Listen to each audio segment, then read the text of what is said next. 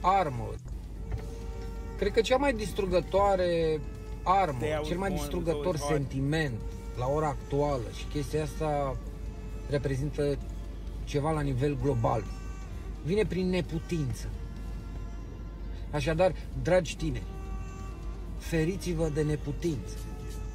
Neputința este aceea care îl face pe om să nu se mai focuseze pe propria viață, pe propriul scenariu, pe propria grădină.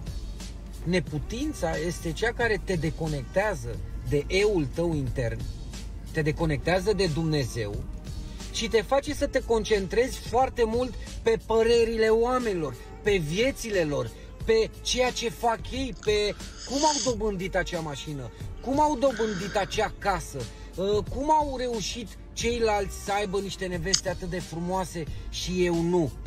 Asta face neputința, dragilor, și am rugămintea să înțelegeți că neputința produce lipsă de valoare, consum de energie inutil, frustrare, invidie și ură. Și atunci trebuie să te întrebi, ce-ți vei învăța tu nepoții la bătrânețe? Ce o să le spui? Băi, eu am stat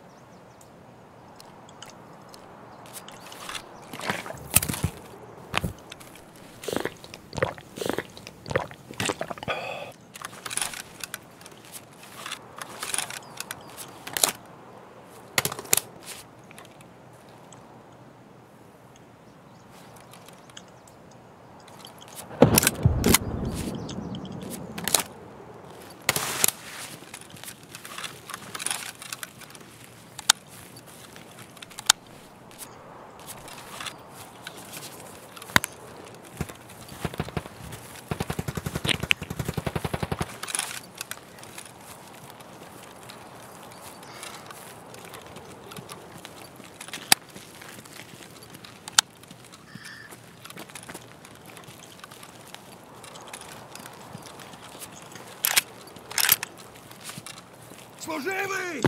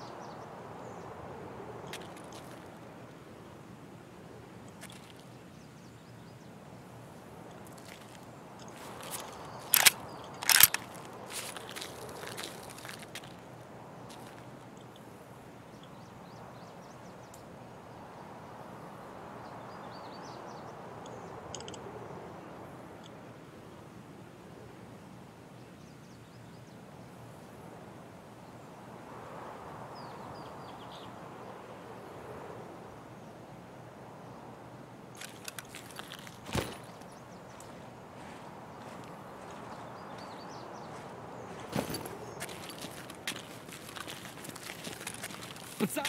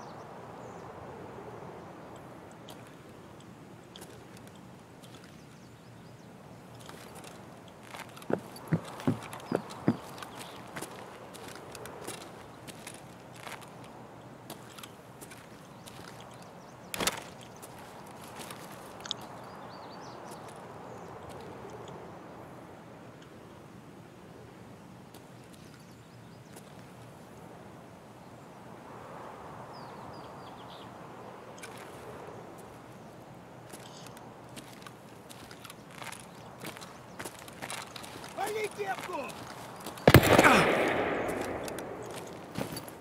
Хуйло, вот хуйло! Конец тебе!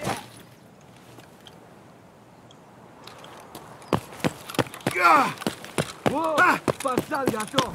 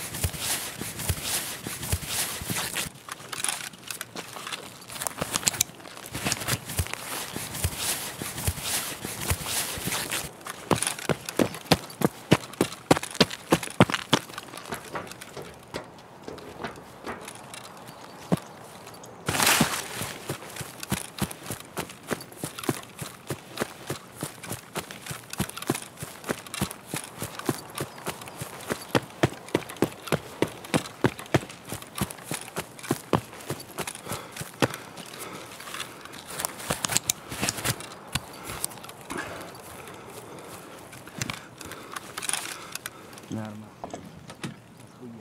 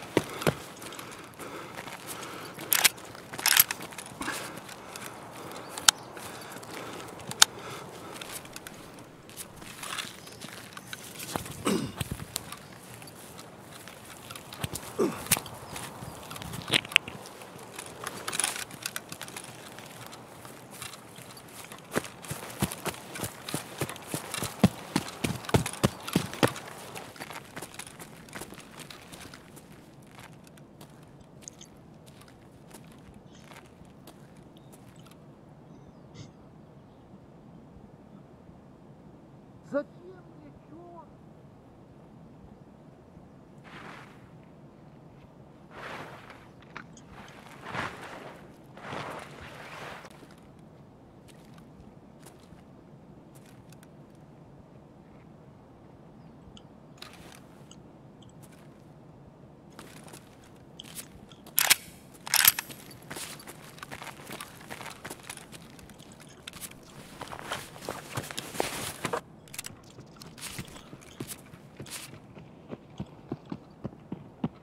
Пожрать бы, конечно, вообще не помешало бы.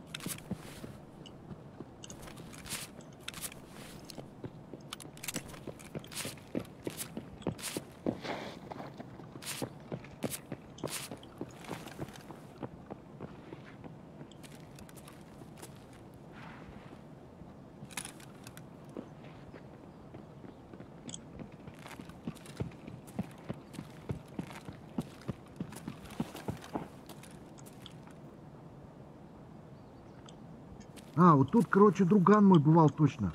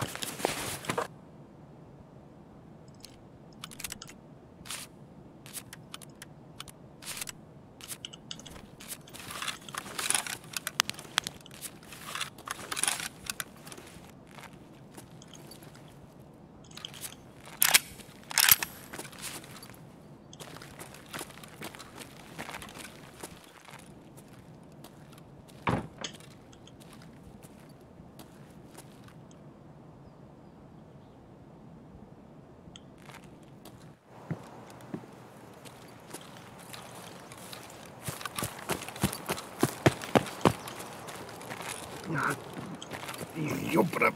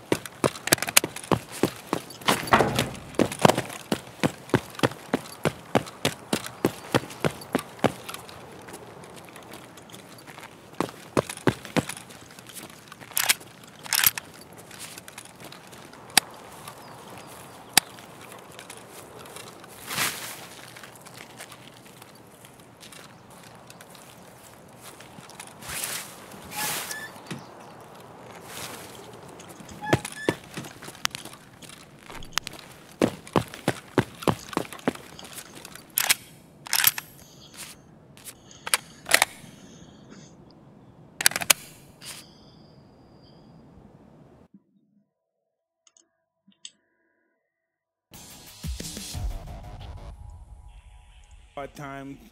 How was Cuss treating you? What happened for you to be loyal? What was his way of leading you? Developing into character. And that's why I had a wonderful time with him, because everything about his life was about me. And so I never had a father, but I know what it's like to want to make a father happy. And so I wanted to be champion to make him happy. Cuss knows when to put the gas on and when to put the brakes on. You know, that's what a teacher does. He's a teacher. We all teach everyone. All of us teach everyone. We're all teachers and students. This world is one big school, and we're the students of this world. He knows the mind is always hungry. The mind wants to do good, but we get so many negative thoughts in our mind, it's almost overwhelming to be positive. When you were down, he built you up. Would you say it was like a timing thing with him? No, it was no game. You know, there's so much power in humbleness. You know, when I'm promoting the fight, I say outrageous things and stuff, but I know the power of humbleness now. How did you learn that? I have to lose everything. You have to be the champion before you become the champion, so that means lifestyle. You have to be him before you become him. You gotta be him before you become him. You have to live his lifestyle. The lifestyle of a champion. Of the champion, you look at the champion. That's how it starts. You look at somebody, I want to be like him. You don't say, hey, I'm a bad motherfucker. I want to fight everybody out here. Nobody's going to kick my ass. You see somebody and say, hey, I might want to do that. Cuss over there telling me why should he have it? That's one thing I never had in my life, because I always got picked on, and I never had jealousy or enviness about anything. And Cuss possessed that, you know, and he was telling me, why should he have all that money and you don't? Why do you believe that he's better than you? Why do you think he should have all that money and you don't? And he was really serious about it. And that's with the competition shit. That's it right there, breathing that stuff right in me. Why should he have it and he's not better than you? He said how old he was, and I said he's 13, and then Cuss said he's lying. He doesn't want to go to prison with the grown adults, so he said he's 13. Wow. And so Bobby Stewart, because everything Cuss says is the Bible, and so he said, tell me the truth. After all these years, I've been there 2 years with him, and I said, tell me the truth, how old are you? I said, I'm 13. I'm 13. He said, tell me the truth. I said, I'm 13. So he got my birth certificate, he found out I was 13. And then cussing those guys just automatically, I didn't even agree to it. They said, this is what you're gonna do. You're gonna be heavyweight champ, you're gonna win the Olympics, you're gonna win the gold medal, you're gonna do this, and you're gonna become heavyweight champ, you're gonna be this and that. And I didn't want him to think I was afraid. I started listening to this Italian guy, and he teaches me to fight. And I'm 14 years old. I win this national championship. Then I win this junior national championship. I'm breaking records. I knock a guy out in 8 seconds. How did that happen? And he still told me I was imperfect. I was wrong. I was flawed. So I didn't know how that worked, and I just started listening to him. I said, And at one point he even adopted you, didn't he? Yeah, when I was 16, when my mother died. Yeah. My mother died of cancer. Yeah. And so he adopted you, and he was your mother, your father, your mentor? My psychiatrist, yeah, my therapist, he was everything. When I went back home, I was getting ready to do some more robberies, because every now and then I would go back to Brooklyn and do robberies and come back, because the state was paying them like $150 a month, and that wasn't even paying for my pants and my sneakers. So I always went back home and did robberies and came back with nice clothes and told them that my friends gave me these clothes because the older brother can't fit them anymore, something like that. Some ridiculous story. And one day when we were going to do another robbery, a friend of mine was telling me, no, you're with those white people, Mike. Stay with them. These people love you, Mike. I saw you win this champion. They love you. I became champion at 20 years old, the youngest champion ever. I won titles. I had everything in the world, but I still had that darkness in me. I had hundreds of millions. I had money, but I still had that darkness in me. That darkness wasn't out of me yet. And I got in a whole bunch of trouble. I got involved with people who had made me no good. And I lost a lot of money. I kept getting lawsuits. Lawsuits this, lawsuit here, lawsuit here. Now, most of my money I've tricked off on lawsuits. If I spend $250 million on girls and trips and clothes, that's nothing to what I did on lawsuits. And so I started going through this process of I'm clean clean. So I get clean for a year, I get clean for 5 years, but then I relapse. And the reason why I relapsed is because I didn't have a spiritual awakening. I just wasn't using drugs. You know, I wasn't sober. I just wasn't using drugs and liquor. I just wasn't using, I was miserable, right? So eventually I received that spiritual awakening. I'm not perfect yet, but I'm just trying to get this stuff on track. And I'm sober. By being sober, I'm able to show up for my children. And I'm just very grateful that my kids are able to go to these schools. And sometimes they tease me because I don't spell as well as they spell. And I'm not advanced scholastically as well as they are. But I'm just happy that I'm able to put them in that position. I chose I was going to be different. I wasn't going to live that life anymore, and I was going to be the person I wanted to be. And everything I was doing in my past life, I was champ, I had money, that prevented me from being the man that I wanted to be. And I could pretty much say I'm on a course of being the person I want to be. I have dignity, I have self-respect, and anybody can just look at me and see what I'm doing. Walking into the ring, you ever get scared? To death. Really? Yeah. You never look scared? Well, that's the whole thing. Boxing is like acting. You always project what you don't feel on someone else. But I found out that as I got older, I found out they're more scared of me than I am of them. I don't care what people think about me. No? No way. If I did that, I wouldn't be, I guess, successful. But I found out that as I got older, I found out they're more scared of me than I am of them. I don't care what people think about me. No? No way.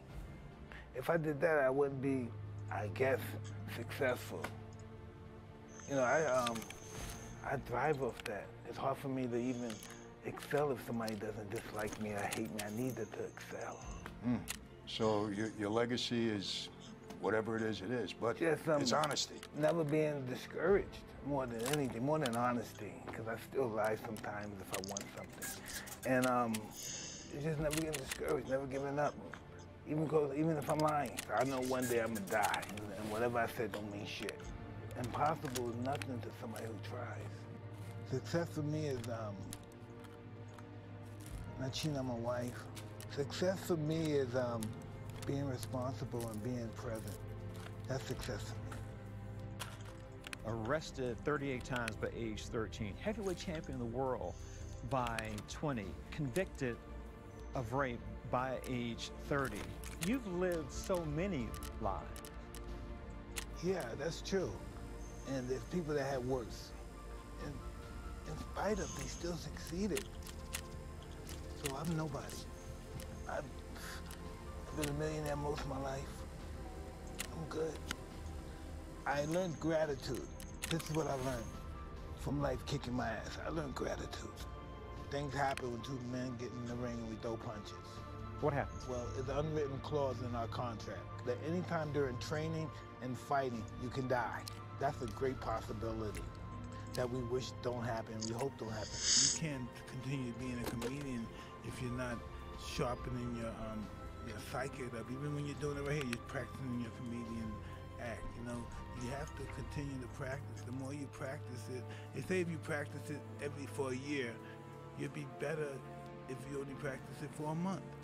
So the more you do it, the better you become. And it's not about money, because the money's going to be in charity and people want to, and it's just about doing something good. And that, from that perspective, that could be, I used to like feeling like I'm doing something good for somebody more than myself. I won't have in my mind, oh, I'm getting paid. I just don't want to never have that in my mind again.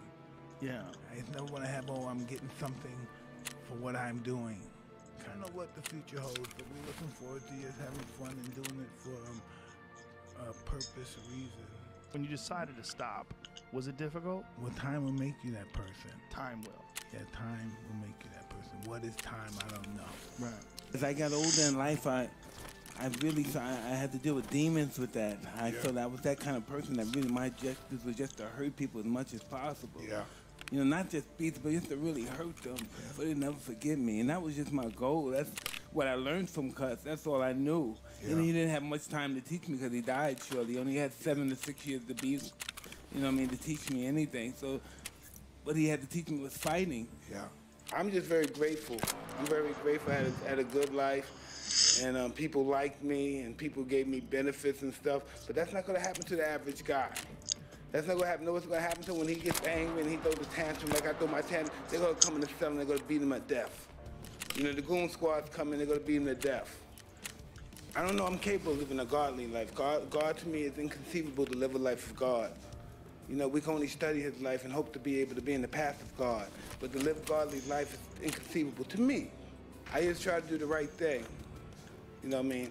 And not necessarily the right thing is probably the best thing, but I just try to do the right thing. I try to respect everybody and treat everybody the way I want to be treated. You know, I don't have no, I don't care what you're black, white, Christian, I don't care what you are. You know, the only thing I want is respect, because I give respect. That's the only reason why I want it. I just realized that I wanted to change my life. I didn't like the way I was living my life. I wanted a different, I just wanted a better way of life. You know, I just didn't want to be the guy that had it all outside and had nothing inside. And I realized all this recovery and sober thing and life in general is an inside job. You know, if you're looking for happiness from out here, it's gonna be disastrous. It's all an inside job. You know, it's all an inside job. You know, all we know about God is what people tell us about God. What our mothers or fathers, what they tell us about God. We have people starving out here. You know, and they have no other choice but to commit crimes, else they're gonna starve to death. Or have no dignity, and their wife might leave them out of shame, or the kids might not have respect for them, and we need some action, and work has to be done.